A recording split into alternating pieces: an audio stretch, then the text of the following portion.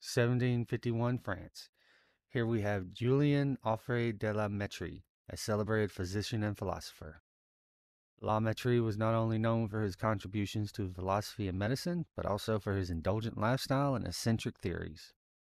One of these theories was his personal conviction that he could eat as much as he wanted and still live a long life. To prove his point, he attended a feast wherein he indulged in most excessive eating, eager to demonstrate the validity of his belief.